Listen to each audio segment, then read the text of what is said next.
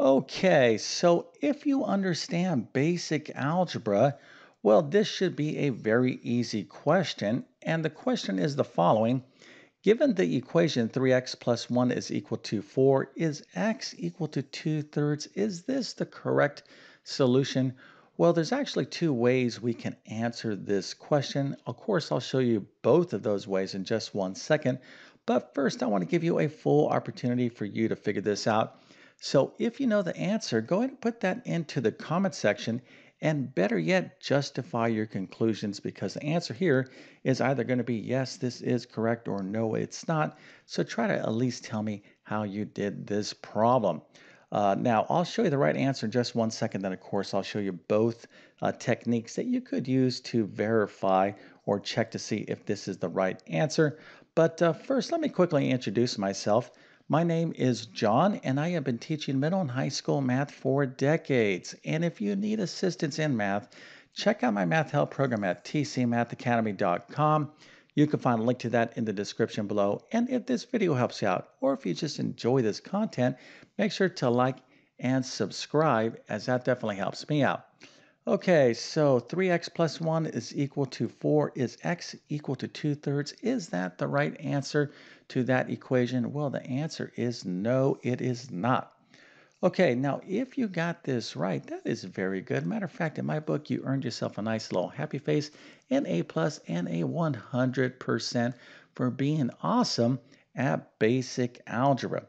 And this kind of question, right, is extremely important to understand because what we're trying to do is determine if a solution is actually the correct solution to an equation.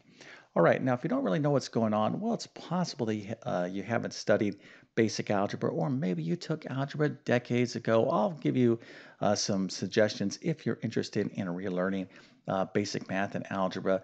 But let's go ahead and get into this problem here. So as I indicated, there are two ways to check whether in fact a solution is the correct solution to an equation. Now, really, when you solve a problem in math or solve an equation, unless you've been doing algebra for many, many years, well, or unless you are like a math teacher, even a math teacher, you can always make a mistake. So one thing that I want to kind of really stress, especially for those of you out there that are math students that are in school, never, ever, ever turn in your test quizzes or exams early, especially if you have enough time to check your work, okay? Because we all make errors. It happens to the best of math students. So you can check your answers. In other words, let's suppose you came up with this as your answer to solving this equation. How can we know whether in fact we did this right? Well, there are two ways we can check to see if a solution is correct. Now, the first way is hopefully kind of obvious. First of all, we need to solve that equation, or we can't solve that equation. And if we solved it perfectly correct, we can look at the answer and just compare it to this answer and be like, all right, is this the answer, from my solution the same as this, right? Now, of course, you have to have high confidence in your work, but that is one technique. And the second technique is you can verify a solution into an equation. So I'll show you both techniques. So let's go ahead and first talk about how to solve this basic equation. All right, now in algebra, an equation like this, the basic description for this would be called a linear equation, or more specifically, a one variable linear equation. And these are in a pre-algebra course, or when you first start learning algebra, these are the type of equations you start to learn how to solve first. Now, as you progress in algebra, you start doing more interesting things like 3x squared plus 1 is equal to 4. This is an entirely different,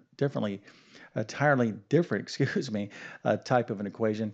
But of course, that's for another video, another topic. But you will learn this in algebra. But this equation right here is a linear equation, and you need to know the basic steps to solve a linear equation.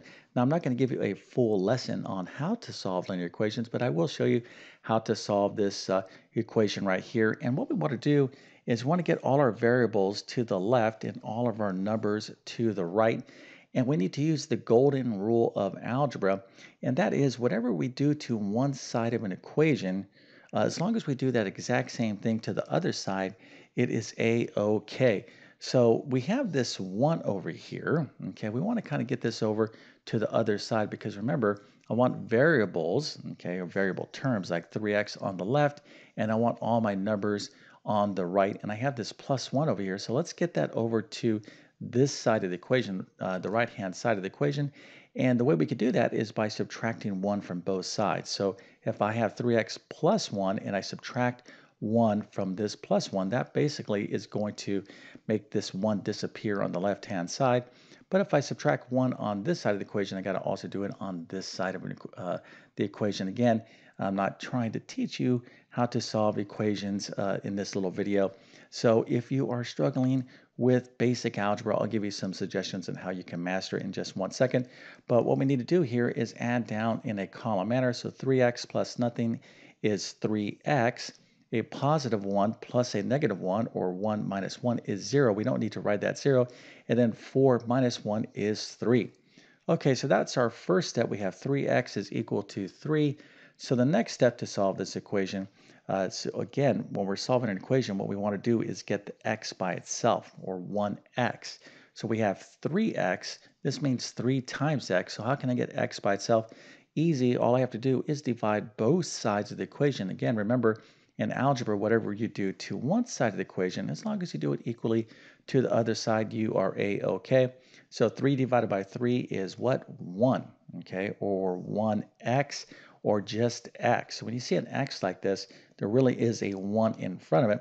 So 3 divided by 3 is 1x, or just x, and of course 3 divided by 3 is 1. So the correct solution is 1. Now, how confident would you be in this basic equation if you're like, yes, Mr. YouTube Math Man, I know how to solve this equation? You know, you might feel like 99.9% confident in your solution. So we go to take a look at the answer. X is equal to 1. Well, is that, the same as this answer right here?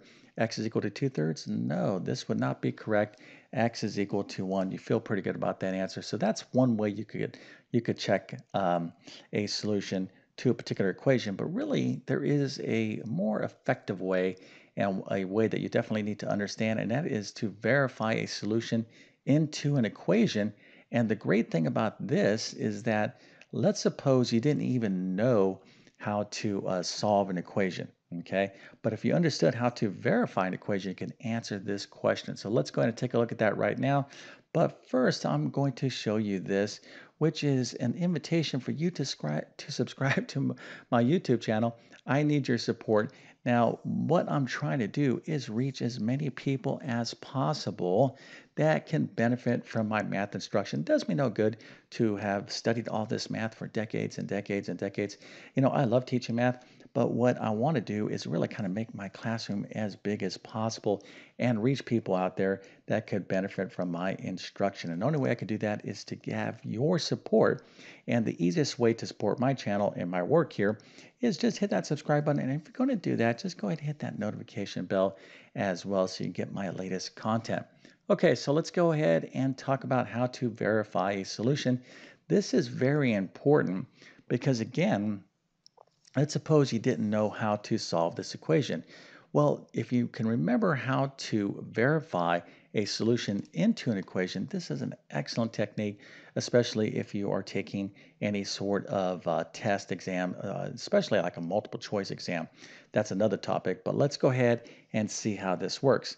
Okay, so if x is equal to 2/3, if this is in fact the correct solution, well, what we can do is replace this x with 2/3, okay? So we'll plug in this 2/3, we'll replace this x with 2/3, and then we're going to see if the left-hand side is equal to the right-hand side, because when you have an equation in algebra, we're making a statement. We're saying that the value of the left-hand side is equal to the value of the right-hand side, okay? So let's go ahead and see what happens when we plug in or replace this x with this potential solution, 2/3. Okay, so that's going to be this 3x here is 3 times x. So what we have here is 3 times 2/3 plus 1 is equal to 4. Okay, so here's the equation. And if this is the correct solution, when I do all this math over here, it should be 4, okay, because this has to be 4 because the other side of the equation is 4. So let's just kind of go ahead and do this basic number crunching right here. So 3 times 2/3, we're multiplying fractions, right? So this is 3 over 1, so 3 times 2/3. We can cross cancel the 3's, so that is just 2. So we have here 2 plus 1. Is this equal to 4? Well, 2 plus 1, the last time I checked, is 3. Is 3 the same as 4? No, this is a false statement. So this number, this value that we plugged in, 2/3 to replace this x, cannot be the solution. Now, by definition, the solution to an equation is the value such that when you plug it back in, it balances out the equation, the left-hand side and the right-hand side. Okay, so hopefully this makes sense to you. Matter of fact, we said that, remember, x is equal to 1. That is the correct solution. Let's just do this real quick just to kind of see how this works. And we'll check x is equal to 1 real quick. And you'll be like, oh, yes, this makes sense, Mr. YouTube Math Man. So I'll erase this. This is a little bit of a bonus here. Okay, so we're going to plug in 1, okay, for this x because we solved the equation. And we're saying I'm going to check my answer just to make sure I did this right. Now, this is a real easy equation. And so some of you might be saying, well, yeah, I could see that this is going to be right. But in more complicated equations, the process is the same. Okay, so what do we have here? Well, this is 3 times 1, and 3 times 1, of course, is 3. So 3 plus 1, is this equal to 4? Well, 3 plus 1 is 4. 4 is equal to 4. This is true. So therefore, 1 is a good solution.